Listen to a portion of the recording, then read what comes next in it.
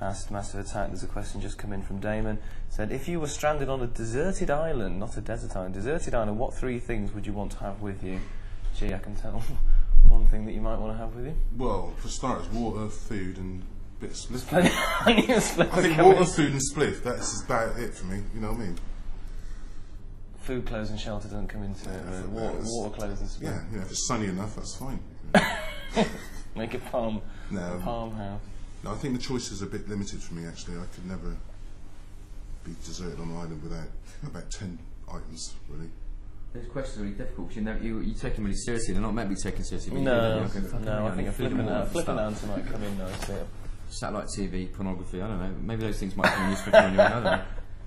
But obviously not. I can imagine sitting on a desert island watching porn on a big video. Why not, mate? On a plasma. Cool. Alright. Sorry? Anybody got any Rizla out there? Please. Should have a top up of that lovely Cristal while you're at it. Yeah, sure thing, yeah. Thank you very much. If you don't ask, you don't. It's the first time John's ever drunk Cristal, actually, as it happens. Well, it is. I'm a very cheap. I'm a very cheap kind of guy. Thank you very much. There you go, mate. All right, Foxy. Just come in. There's a question just come in from Foxy. Oh no, there's an even better one actually from Foxy. 3D mentioned that he was listening to different genres of music before while recording. What were some of those albums, and did any of them serve as inspiration for anything on the new record? There's a lot of albums, a lot of old second-hand albums, and I'm not even going to try and name them because I can't remember. Okay, cool. Can? Oh, can. Everyone uses can these days. Okay, here's one for G. Bex has just got a typed question in. Bex asked Massive Attack, sitting in anticipation of Daddy G's DJ set in Belfast on Saturday. When you playing Belfast? When was that? When was I playing in Belfast? Anyway, moving swiftly on. I was just wondering, would either of you rather work as solo artists, or is Massive Attack the way of the future for you both? That's a really good question, actually. We can reveal now and there what you actually what hate the each other are. and you love actually love each other right now. I don't really know, really. I think there's a lot of things that, you know, maybe that we cover in the studio that we might just leave alone because, you know, we're trying to sort of interact. You know what I mean? So yeah. I think maybe,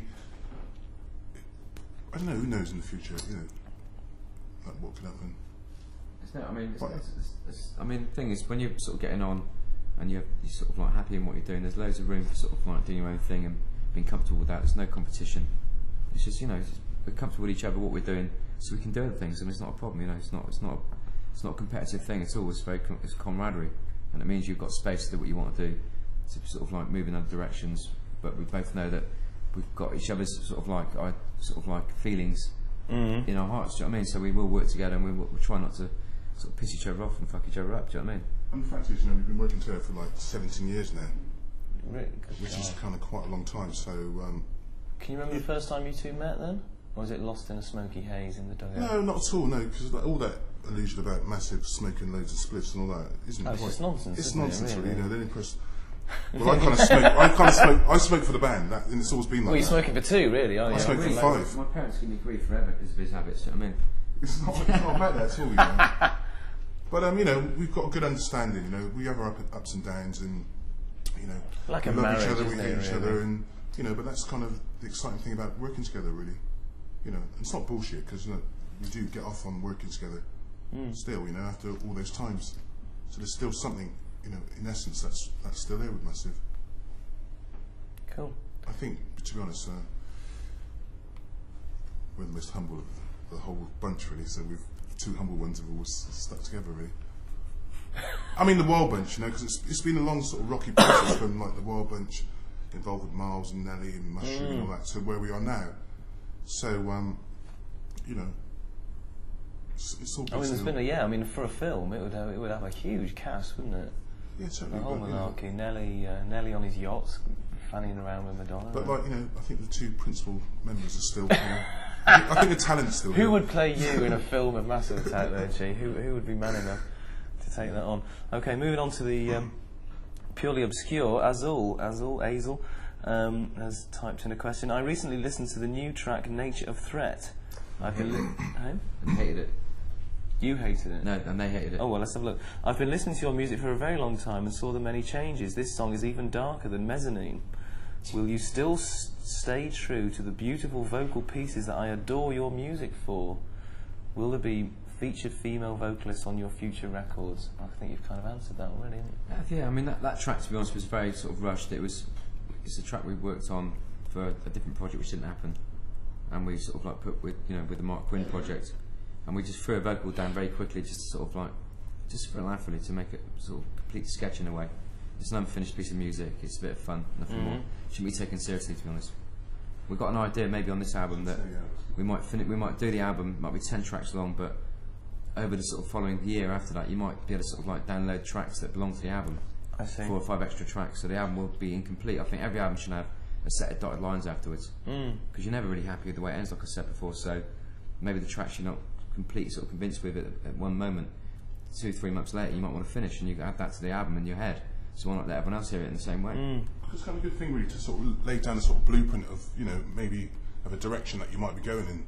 And, with us, there's so many different infinite directions. That is just one sort of vibe that Dee sort of put down on the track. So, it's nice to get something down. And it was kind of, like Dee's saying, it's kind of rough. But, it's, Has this been released then, or how do they hear this track? This is the one you can download. Oh, downloadable. Okay. Wheel. I mean, you've always sort of embraced, you've always had the whole gadget thing going on, and your flat is full of, nonsense, plastic rubbish from Japan and all sorts of bits and bobs, and rubbish. Not rubbish, toys and gadgets and it's never rubbish and bits and bobs. I should say. I never washed this. It's staying out. Fucking sleeves on A that. stick. I'm just saying you don't have to wash your clothes; they wash themselves. But is the sticker part of the that's outfit, actually wrong. or is that on you? That's actually a label I can get off with a pair of scissors without breaking the tool. But This I actually quite like the look now. Yeah, it's all right. Crown on my sleeve. That's I've completely forgotten what I was talking about then. Next question. Right. How and why did you link up with the Red Cross? Asks Alan Cook. Question just come in. How's the next album shaping up? But you kind of answered that already. So do you want to say a little bit about the work that you've been doing with the Red Cross so far? I mean, to be honest, we try our best to sort of get involved in sort of organisations as we tour the world and as we sort of go around. It sounds really lame, that, doesn't it? As we tour the world, what are the bollocks? Like, I'll start that again, but we do. Globe-trotting kind of guys that you are. Fucking wank that, doesn't it? But as we tour the world, we try and help everybody. But I mean, you kind of global love ambassadors. Yeah, exactly, mate. Let's call it a day there. But I mean, no, we do. We've been involved in everyone we can be. In sort of like when it seems kind of relevant to do so. Because there's so much going on all the fucking time, and it's beyond over most of our heads. The depth and sort of levels of the shit that happens in other countries, the suffering, and it just happened to be during the Mozambique sort of like crisis. We happened to be involved in this Armani situation, and rather than turning it down, we felt we could use the music to good effect. And Bristol was teamed up with a city in Mozambique called Beira, so we felt that we can do something direct, which had an immediate response as opposed to something we didn't understand. The Red Cross is different in the sense that it delegates the money in the way it feels is most needed. So it's kind of like a very slow process. But I mean, all these things they go on. It's not like we did this Armani ad and that was it. We're trying to sort of keep the whole sort of thing going on with a T-shirt, which goes the sales of the Armani T-shirt with our design on goes to charity, and everything we try and do, we're trying to link with that, so we can try and keep the thing moving. I think a lot of people feel that once the headlines have sort of like seeped away, then that's the end of it. But it's still there, isn't it? And some of the profits from the sale of your book are going to go to all the the Red profits, Cross as well. All of them. After the production costs of it, which are pretty considerable, unfortunately, because it's like a one-off thing. All the profits will go back to Red Cross. Yeah. Okay. Do you want to do a plug for the book while we're at it? No. No. Okay. Moving on.